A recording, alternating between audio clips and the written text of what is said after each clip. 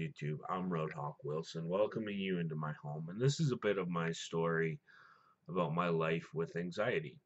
Uh, when I was a kid, I struggled with a rough home life, a inability to talk to strangers, and realistically just panic attacks, straight up panic attacks. And if you've never had a panic attack, I'm going to try to explain it in just a few words, and it's literally like having the need to move, but an elephant sitting on your chest and a desire to breathe, but you can't.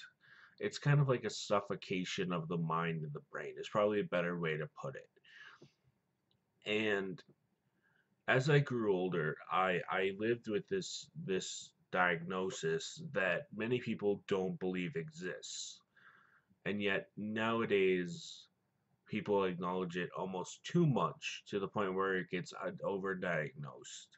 And I can understand the world is in scary times right now. We don't know how we're going to survive. But imagine being 10 years old and literally thinking you're going to die because you go outside your house. That was me from time to time. That was my panic attacks. And as I spent my life trying to overcome this, I learned that there were techniques to overcoming anxiety, but I often heard just get over it. Just get over it. It's not that big a deal. You don't have to worry about this.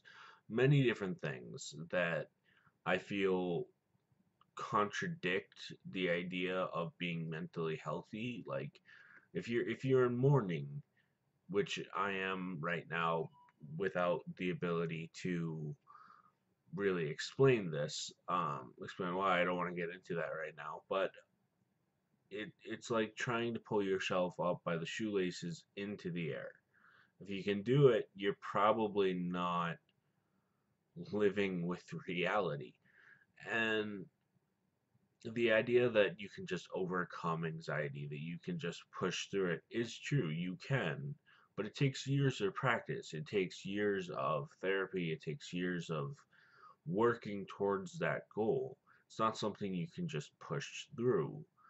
And as a kid, my bullies would pick on me because of that. My friends would look at me like I was some kind of alien from time to time because I had a panic attack. And, I grew up in the 90s, early 2000s, which we don't consider that long ago, but it was still slightly an archaic time because people didn't acknowledge anxiety. They didn't think it was as severe as it is. And anxiety is something that can cripple you. It can put you in a corner and hinder your life. It can cause you to not make new friends, cause you to not be able to go to your job, cause you to realistically just live your life in fear. And luckily, I overcame that. I still have panic attacks. I put in the effort, I put in the work with my therapist, with my other doctors, and eventually I started to take control of my life. I still have moments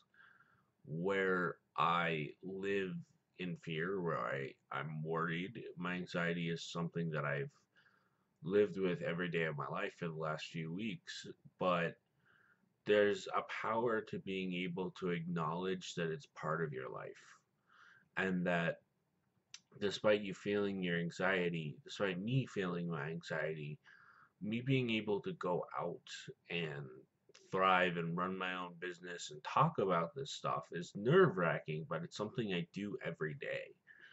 And I do it because I can't let the monster that is anxiety beat me. I can't let it control who I am, what I do, what I think anymore. I have too much on my mind. And like I said, I've been working on this since I was 8 years old. So this was not an overnight, like, wow, I got here. I've been on medications, I've talked to docs, I've been in and out of different kinds of therapies. I practice yoga, I practice meditation. Like, I do everything and anything I can that's healthy to keep myself from falling back into the anxiety I once felt. And I guess what I'm trying to tell you is, even though you have anxiety, if you're listening to this and you do, there is a way to control it. It just takes work and effort. And if you don't want to live with it, if you don't want to, are alternatives to medications, there are alternatives to other things. And I know when you're first diagnosed, it's an overwhelming realization just to have anxiety. But the thing that we can't allow is our lives to fall backwards into harder times because of it. Because no matter how our brain works, no matter how we figure our lives will be, anxiety is a parasite that feeds on us. And if we just try to squash it, try to get rid of it, it takes a lot of work because it's got an iron hide. But eventually it works. Eventually you can make it work. And I guess this little podcast type video is proof of that.